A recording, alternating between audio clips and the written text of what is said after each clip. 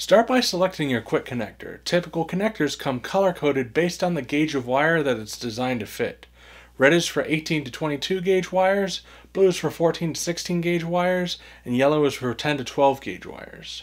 Using mixed wire gauges is not recommended. Examine your wire splice. There is room for 2 wires, and on most of these splices there will be a slot with an opening on both ends, and the other will have just one opening.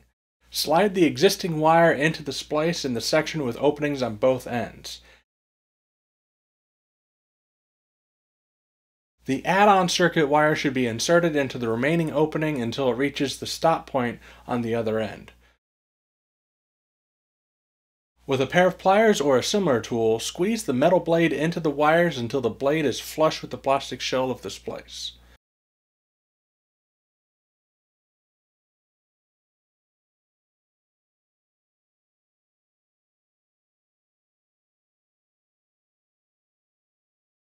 Test your connection to ensure the splice has worked properly.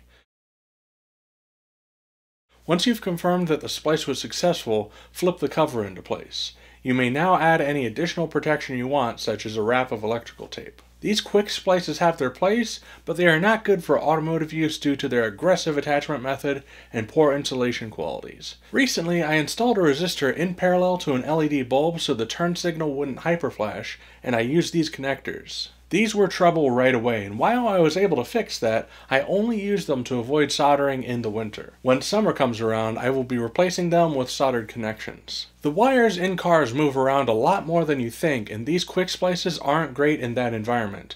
Not to mention they aren't very well insulated. Use these at your own risk, and I don't recommend them for automotive wiring. Thanks for watching, consider subscribing, and I hope to see you in the next Car Simplified video.